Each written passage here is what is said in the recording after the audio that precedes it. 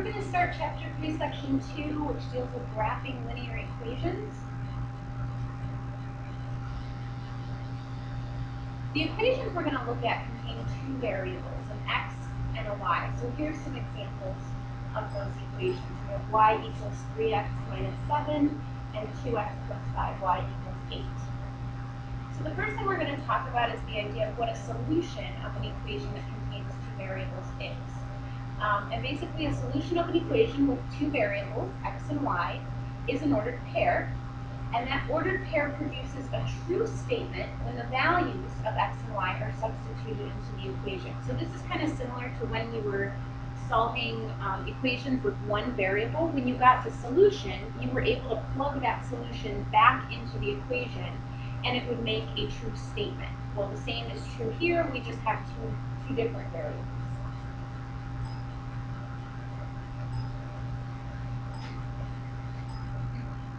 So let's start with this first example. We want to check to see whether or not an ordered pair is in fact the solution of an equation. So we're given the equation, actually this is a typo, this should be 3x minus y equals 7. And we want to figure out which ordered pair is the solution. So we're given four options here. Now again, the one that is the solution should be able to be plugged into the equation to produce a true statement. Each ordered pair is made up of an x and a y, so we just simply plug those in. So let's start with A. Let's check to see whether or not the point 3, 4 is a solution to that equation. So the way we're going to do that is we're going to plug in 3 for x and 4 for y. So we take the equation 3x minus y equals 7 and we replace the x with 3 and the y with a 4. And then we see if this produces a true statement. 3 times 3 is 9 minus 4. Does that equal 7? Nope. So that's not a solution. Do the same thing with the next option, with the next choice. In this case, we're going to plug in 1 for x and negative 4 for y. So once again, we take the original equation, we replace the x with 1, and we replace y with negative 4. We want to see if this produces a true statement. So we have 3 times 1 is 3, minus negative 4 really means plus 4. And does 3 plus 4 equal 7? Yes, it does. So in fact, B, the point 1, negative 4, is a solution to the equation. When we plug it in, it produces a true statement. So A was not a solution, B is, and we can just assume that C and D would not be solutions either.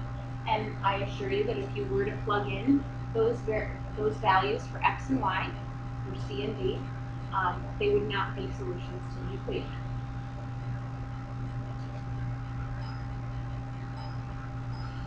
So let's move on to talking about graphing equations with two variables.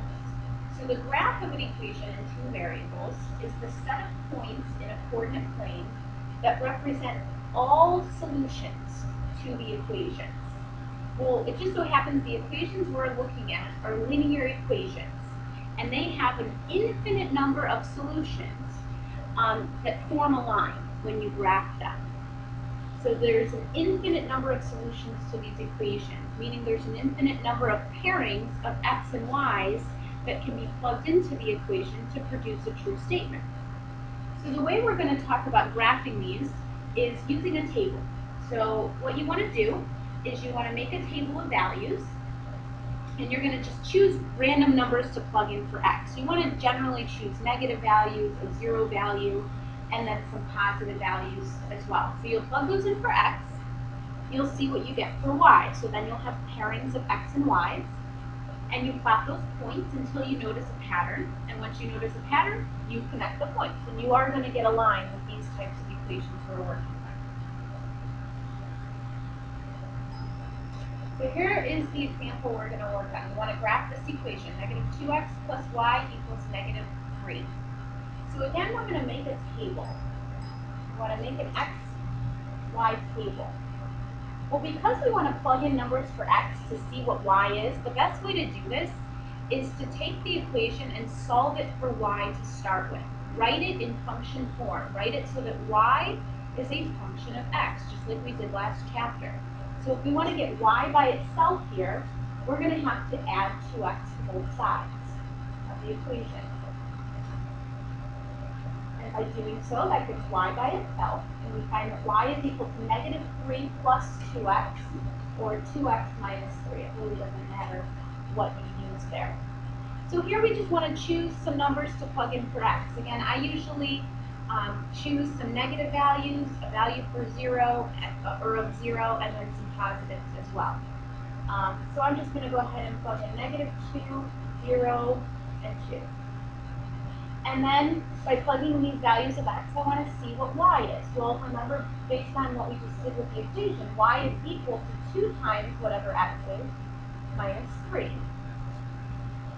So we're going to take that equation and we're going to replace x with negative 2 and see what that does for y. We're going to do it for 0 and then also with the 2. So here 2 times negative 2 is negative 4 minus 3 is negative 7. So when x is negative 2, y is negative 7. That gives us 1 point. Here 2 times 0 is 0 minus 3 is negative 3. So that gives us the point 0, negative 3.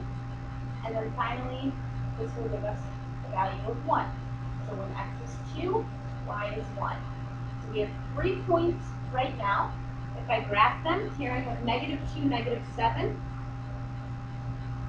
That's this point here. When I want to graph the point 0, negative 3, is this point here. And then finally 2, 1, is this point here. So we do start to see a bit of a pattern here. Did I graph all of this? Oh, I'm sorry, this point is graphed. That's not the point 0, negative 3. Point 0, negative 3 is here. And we start to see this pattern. So you want to grab your straight edge or a ruler, the edge of the paper, make a nice straight line, and you're going to put arrows at both ends. Because again, the graph of an equation with 2 variables is a set of all solutions. So this line is made up of an infinite number of points. We use these 3 points to make the line, but it's actually made up of an infinite number of points, and all of those points are solutions to our original equation.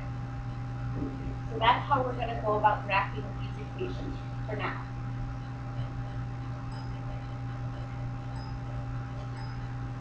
So now go ahead and try these on your own. Tell whether or not that point is a solution to that given equation, and then graph that equation.